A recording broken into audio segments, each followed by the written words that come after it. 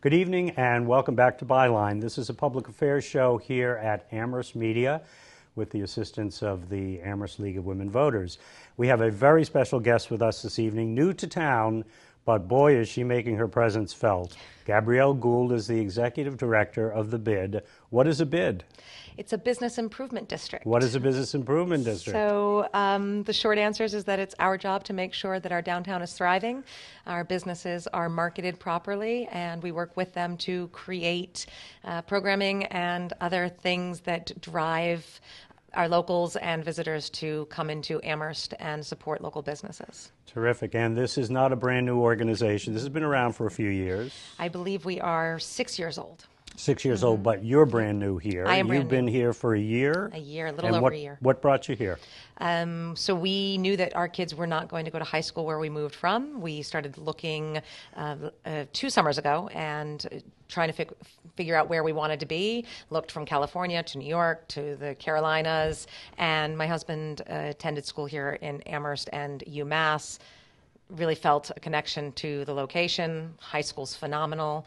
I think education is really what drove this as our... So education brought you to town? It did. And a few months later, you find yourself at the BID. Yeah. And now you are ripping and roaring. Something like that. Because there's a lot of creativity going on over at the BID. And you know, this show is really, was created last year to help make the connection between the people and our newly formed government. So we're going to want to touch on how the BID and our town government interacts. But first, let's do a little bit more background on this. So the BID is a membership organization. Businesses join it. No, it's a stakeholder organization. So Okay. the landowners, the property owners are the joiners. So the people inside of those properties are not the members. It's the landlords and the property owners. Yes, but we look at it as although the landlords are our members, so to speak, yes, we look at our clients as the businesses. Okay, and so you're here to try to help those businesses thrive. Exactly, and also in time, hopefully, to start bringing new businesses into downtown. So we will start going out and doing economic development on another level for our landowners. Okay, so downtown. When we think about downtown, we think about the Jones Library, and we think about City Hall and the police station, Amherst Cinema.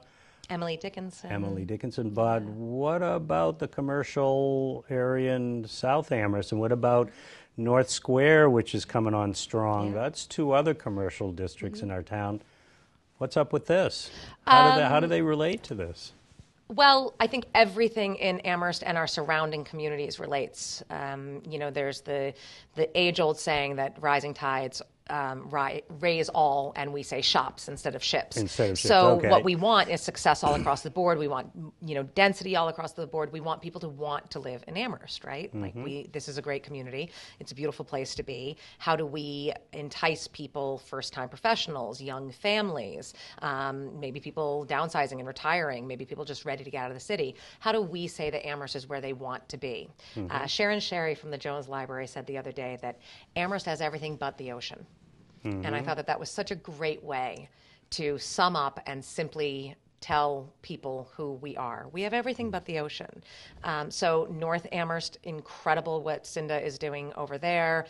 Really love it. You know, it's coming online, as you said, really fast. And then you've got the entire East Amherst Village and everything going on there. We all love going down there for dinner at Mission Cantina.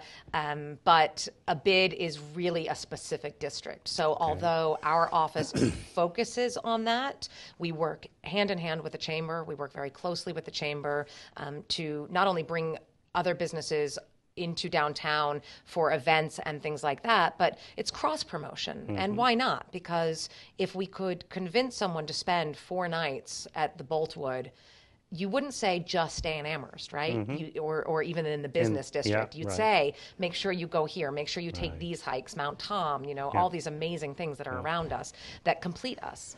We're not directly on the river, and yet we benefit from the river, and we want people to explore the river. So I think that there's a really big symbiosis. You're focused on the downtown because that's your core constituency, but this is also about economic development for the whole community. The entire community. And so while the programs aren't necessarily happening in the other commercial districts, you see it as one economic pool here, which is the town of Amherst. And tons of people stop at Atkins when they're coming for whatever direction they're coming from. You make the trip to turn Atkins, and you get there. Absolutely. Absolutely. So, absolutely. Okay, and so about a 6-year-old organization, yes. And you're the second director or third? I believe I'm the third. There was a very brief first director for about a year, and then Sarah LaCour took on the bid for, I believe, 5 years and did an amazing job, gave an incredible foundation for someone like me to come in. And she and I have sat down and spoken a couple of times,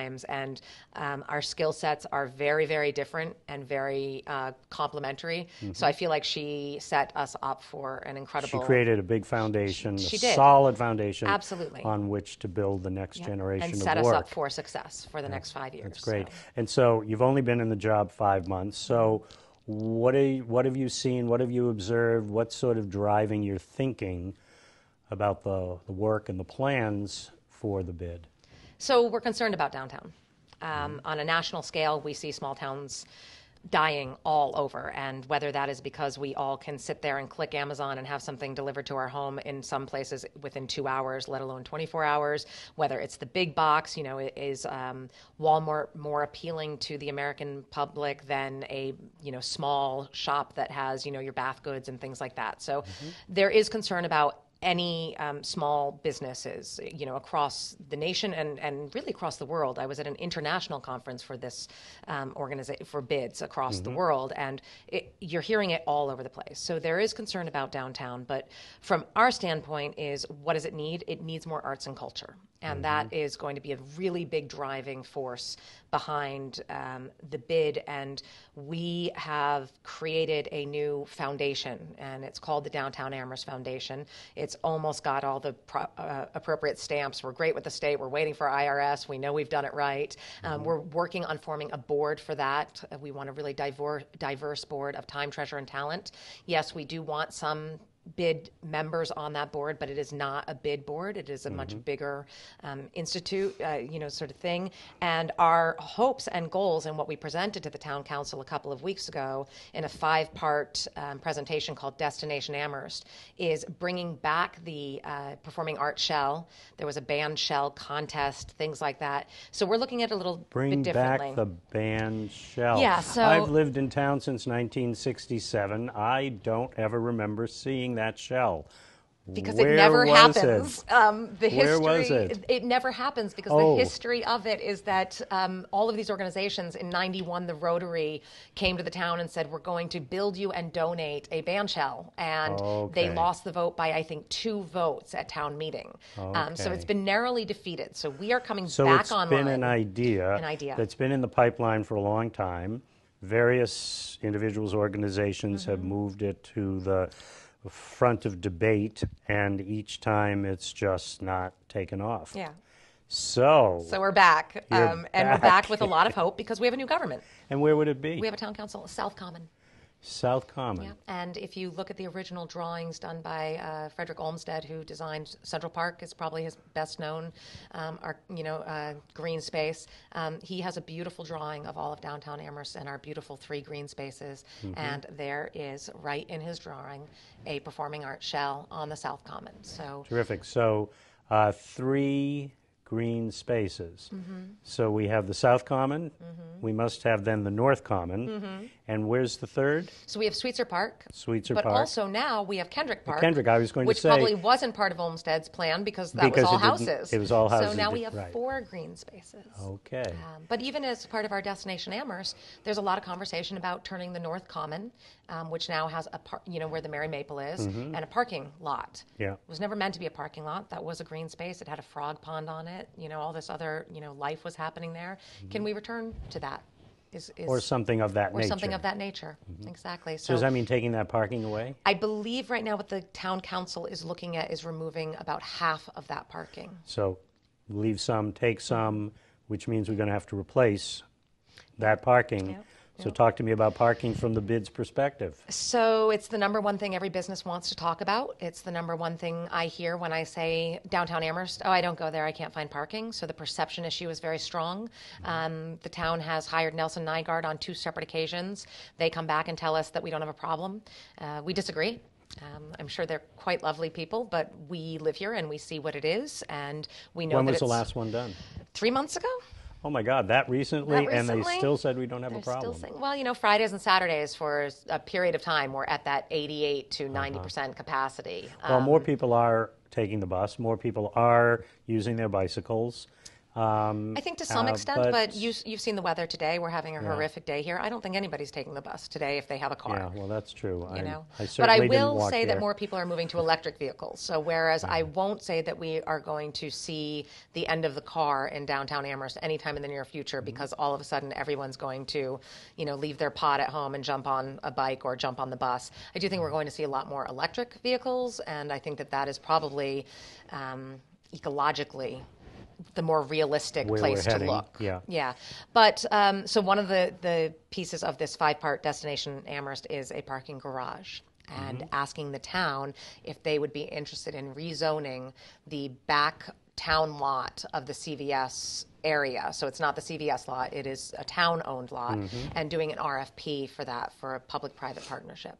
Okay. And And public-private partnership, what does that mean to people who don't know what a public-private partnership is? So it means that the town would sign a very kind lease with some entity, a private entity, who would then build, maintain, and manage the garage at no cost to the taxpayer. There's several huge capital projects that are in front of our council right now. A lot of millions of dollars are on the table. Overrides, what does that look like? How do these things get funded? The parking garage and the performing art shell are literally zero to the town. So the performing art shell that we're looking at the foundation would like to build, the hope is that we'll build that and then we'll donate it to the town. Okay, So, wow. yeah. And you'll donate it to the town, but who's going to maintain and operate that for the future? So our capital campaign is a 3-part capital campaign. It's the design and build money, it's a maintenance and endowment fund, and it's a programming fund. So our hope is to assist in programming this, to work with all the other entities that want to use the common and use this stage, from local ballet to local musicians, the high school, the town itself. You know, we just had Black History Month. It was out, you know, sort of on the wood chips. Wouldn't it be so much nicer if they had an actual stage with an actual sound system? But the foundation wants to help program it to show what is possible. So we're looking at raising enough money to program it for at least 2 years, show what's possible, work with Shakespeare and Company, work with Pilobolus Dance Company, you know, work with all these entities while working with our community and our local arts, performing, and even, media arts. Like, why not? We could have films being screened on, We used to have films on the Common in the summer. I think those should come back. Yeah, very good. Yeah. So you'll build it, you'll start operating it, you're going to give it to the town. Government has a lot of problems with maintaining facilities. They do. Even those that are It gifted. seems. Yep, it Even seems, those yeah. that are gifted. Yeah. After all, you know, the Jones Library was a gift of a family in the 1912s. And so, but here we are 100 years later, and we are now talking about, for the second time at public expense, to restore, renovate, rejuvenate the physical facility itself. Which Bring would it be up to a 21st century per library. century. There you Yep. go. So, Yep. so yeah, and I heard this morning 250,000 people a year go through that library, and they're not all Amherst residents, but that means people are driving into town, and when they're here, what are they doing? They go to the library, maybe they stop off for lunch, maybe they do whatever they do. Maybe Yeah. they go to the Amherst Cinema. Yeah. You know, but basically people are being brought into the town Yeah. as a result of things like the library and Amherst Cinema. But let's go back to the shell. So how is that shell going to be maintained 20 and 30 years from now? So again, the capital campaign will do a part of it will be an endowment and maintenance fund, and there are details to figure out if we are going to proceed with this with the town. Who holds the maintenance fund? You know, where does that work? And those are details that will be discussed at length with the council, with the town manager, definitely So a with sufficient DPW. gift will be going to the town along with the shell to ensure that it can be preserved into the future and doesn't become a rundown shambles, and that it basically is something the town can sustain and add to the vibrancy of the downtown. Exactly. Okay, so we've talked a garage, Okay. and we've talked about a band shell Yep. or a performing arts shell. Performing arts shell. What else is in the plan? We And have this is the plan you gave to the town council. Yes, this is a Okay? 5-part plan. It's a 5-part Yep. plan. So we got 2. We got 12 minutes to go. We've got 3 to go. So we are also looking at open containers on the common for alcohol, beer, craft beers, wines, ciders. Every town around us is doing it. Hadley's having a beautiful beer garden on Fridays in the summer. The Asparagus Festival, you go over to Northampton, they've got their thing, Belgertown. So why is it that we can't have that? And the taste has been a, what is it? Yeah, it's an anchor. It's an It's anchor. a- The it's a- taste has been an anchor yeah. for Amherst for a long time, but the beer has always been over on Amherst College. Well, Amherst College will no longer host the beer. So the taste, everything that we're doing is hanging in the balance. So this is a policy regulatory thing. Yep. It isn't about This is- money, This although is a you'll quick pay a bylaw fee. change. Yeah, Quick okay. bylaw change, and I believe Monday, the 10th, it is going up in front of the council to be changed. Okay. The Licensing Commission, Doug Slaughter, is The 10th chair of of that. February or Yeah. March? Yep. February. Right, Okay. right. Literally Right around the corner. 72 hours ahead of Yeah. us. Okay. And that really is a game changer for us because that means that not only the BID, the chamber, and other organizations can start to utilize that common in a bigger way. You know, our music nights can have a couple of different craft brewers there. Beer and wine only? I would say beer, No wine, spirits? cider. No spirits. I don't know. Okay. I mean, that's a big Yep, difference there's between a beer big and difference, wine but we and- do have local okay. distillers, and wouldn't it be neat Yeah. to have a distiller there? Okay. But I think that's up to the licensing commission. That's Okay. not up to us. They will Yeah. give us regulations, And so those we would will be adhere those to would be those. one-off licenses at a time. Exactly. It's not a permanent thing. You're not putting up a bunch of things that are going to stand on the common Yeah. year-round. Nope.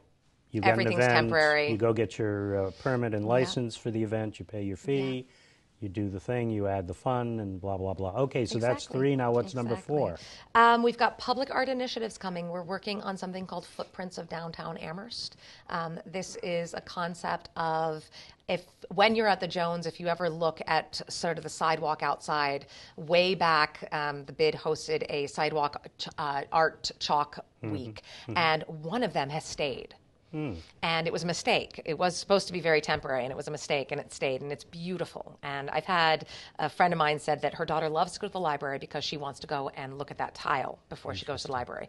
So one of the things when I came on board was, do we need an app? Do we need an app that you can walk around Amherst and it tells you where to go and it shows you where things are, and it's, this way to Dickinson. And then I thought, So we're it's all a where walking. to go, a where to go app. It's sort of, a where to go app, but we're all already walking around glued to these things. Yeah, so yeah, we kind of right. took that away and said, well, what could we do that wasn't that? And how do we show that we're a walkable community, which we are? So we came up with this idea of Footprints of Downtown Amherst. So starting at the top of the corner of Main and Pleasant, Emily Dickinson's footprints are going to walk down on the sidewalk To her house? with a poem. So you'll have something to look at and read and sort of follow down to her. Sammy the Owl is we're going to paint a beautiful Sammy himself, and then we're going to have his footprints hopping to the Jones. At the other side, coming up, so if you're coming up north to South Pleasant and heading up 116, we have a gorgeous big spotted salamander who is going to footprint alongside the very hungry caterpillar who's going to eat So his you need way. the town council's permission to do this. I think right now we're working with Paul because it's a semi-permanent installation, but Okay. we are presented in the town council as well. Okay, so one project is performing arts on the common, and the other is visual arts on our sidewalks. and written poetry, et cetera, Yeah. which is also going to be like a tourism attraction type of thing, Yep. and help people Yep. in town long enough Exactly. that they're going to need to buy a meal, and they might even decide to stay over at the Jeff. Yes, and Amherst So, College is going to have mammoth Excuse me, footprints. it's no longer called the Jeff, is I know it? you're It's not allowed to do that. Boltwood. Yeah, the Boltwood. Amherst College is going to have mammoth footprints coming into town. UMass will have his Minuteman footprints coming up, Okay. and then we want to do some Nash dinosaurs and things in between. Okay, that's number 4. Number 5. Oh boy. Well, we've got a lot of other public art commission things going. Another concept that we are looking at, and we've met with the Public Art Commission on,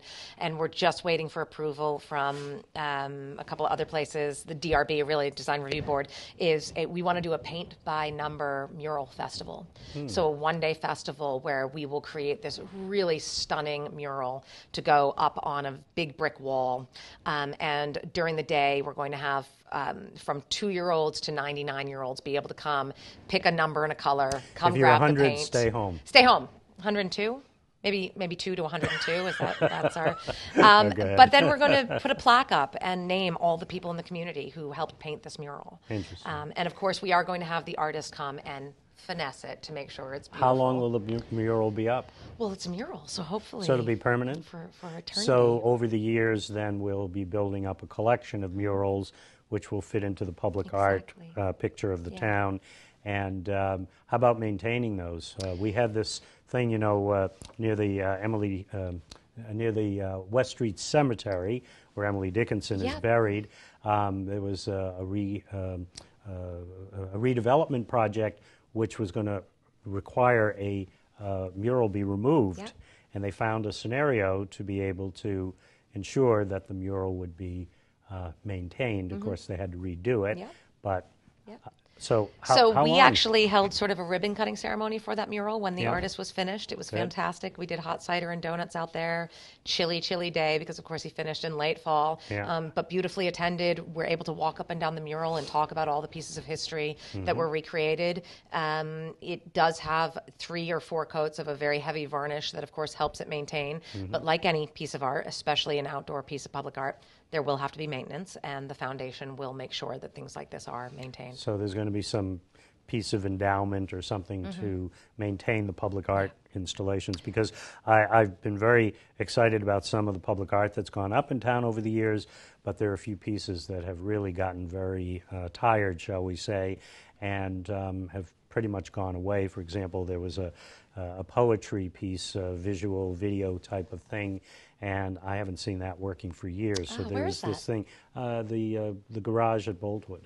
Okay, into the garage at Boltwood. The garage at Boltwood. We're really trying not to recreate that whole scenario or fiasco. So Right. yeah, I mean, I was think very much a part of that. I got the money for it. It ended up being the most expensive garage in the history of humankind on a per space basis, because there was opposition to building up, and so we ended up only having down. Right. And so, piece of ancient history. We know but it's a hot topic. We can hope let it go. Let's hope it'll go better Yeah. the second time. How many stories, by the way, is the garage? It depends who CDS? applies to the RFP and what it looks like. Our intention is to apply to the RFP, and what we have very roughly sketched out is a 2-story, 3-level So garage. 1 down, 2 up. Fits Actually, 1 down, 1 level, and 1 up. exactly. Got So it. it fits about 200 cars, but it remains within the tree line and the pre-existing building line, so you don't see it. And I think that this town wants to keep a certain aesthetic. And if I came in and said, what about a 5-story garage, I would be, a pariah. So we're going to keep with tree line, building line, Right. So each and every one of these projects that you've described, the 5 pieces, requires the town's involvement, and town boards, including the town council, design, planning, Historic. all Keep of going. these Yep. boards have a role in reviewing your ideas, your vision, and helping to shape them and tell you you're going too far here, Right. or you need to trim this, or did you think about that? Right. And so there's going to be a really significant role for the town government.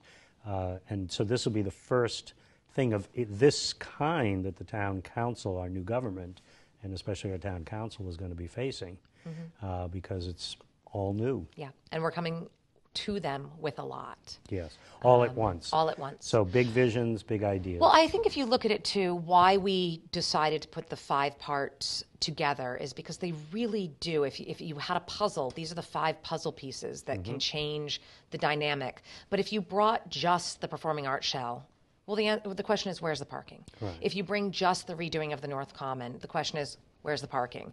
If you're just doing the parking, it's Nelson Nygaard says we don't really need it. Why are we even looking at that? But when you look at the greater scope of really creating an arts and cultural center in downtown, well, it all sort of fits together. The Kendrick Park Playground, where are those parking spaces? Things like that. So looking at it as a 5-part piece really ties it all together.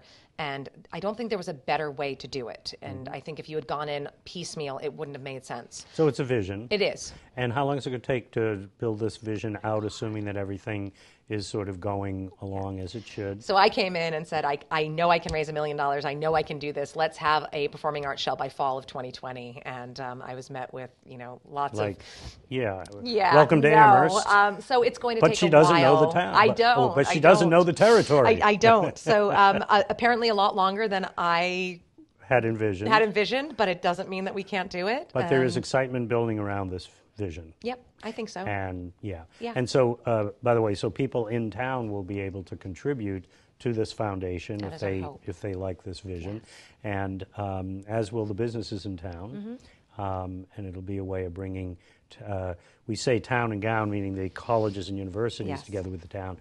This is a way of bringing the business community together with the townsfolk to achieve a vision for a next generation vibrancy of the downtown, and that's your vision. And we've spoken with both the college and the university, and the amount of programming that they would love to bring into town on this. Great. So wouldn't it be great if Berthuin and Eisenberg could host some of their pitch nights outside in the fresh air on this stage? So it's got a lot of potential. Good. And so, in the final minute, do you have any other thoughts you want to put on the table and share with us? I think we've got great vision. I think there's huge potential and energy. This town council, as their feet are now underneath them, it's been a year. They've got a couple of years left before everybody's going into re-election mode, or I'm not being re-elected, or I don't want to. I know that Claudia at the Chamber has an incredible amount of energy and excitement. I think we're mirroring that, and that there's a lot of symbiosis happening. Right now with Jeff Kravitz leaving economic development, I've seen Paul and the town look at this so seriously, and they know how important that role is. So I think we're going to find a super person to come in there, and it's a really nice trifecta right now. And although I know Amherst is not want to change, it might actually have the impotence to change now. And speaking of change, change is coming, and you can be involved in it. So thank you for being with us today and sharing this vision and all the excitement at our downtown and with our bid under your leadership. So thank you. Thank you so much. And thank you all for me. being here. We'll see you again soon.